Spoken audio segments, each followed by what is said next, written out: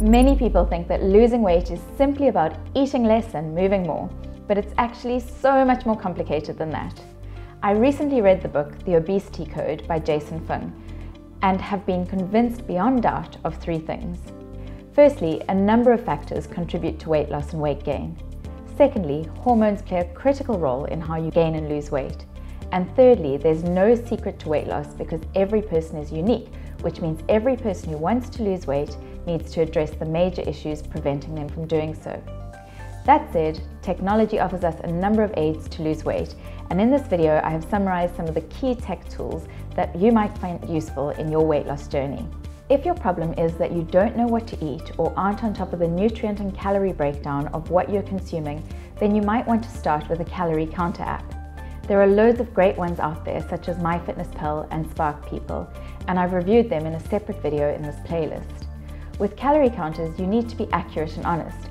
Log everything you consume, even if you're a little embarrassed about it, including drinks, sauces and snacks.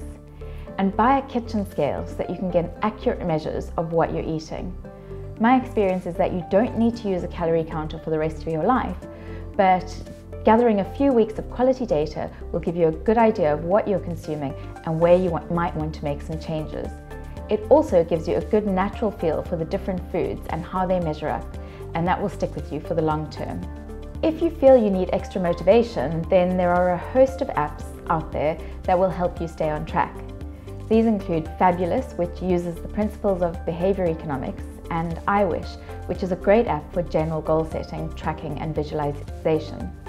I've reviewed the 10 best apps for weight loss motivation in another video that can be found on my weight loss tech playlist.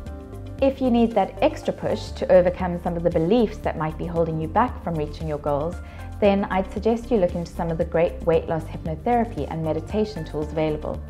I've created another video in this series that covers my 6 favorite apps. You can find it on my weight loss tech playlist. If you subscribe to this channel by clicking on the red button down there, you'll get these videos emailed to you as they're published. Did you know that sleep plays a major role in your ability to lose weight?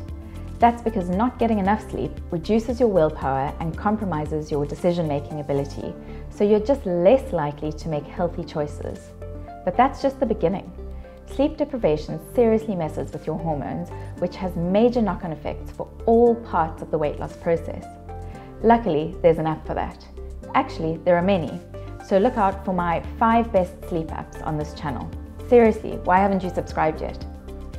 Finally, Jason Fung's book convinced me of the benefits of intermittent fasting for helping to fight insulin resistance, one of the biggest factors preventing weight loss. And would you believe there are apps to help you with that too? Guess what? I've reviewed them for a video on 4-Minute Tech.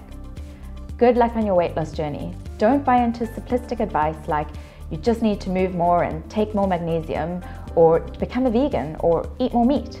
Weight loss is a complex process that needs to be tackled on an individual basis. To get a proper understanding of what that might look like for you, I highly recommend reading The Obesity Code.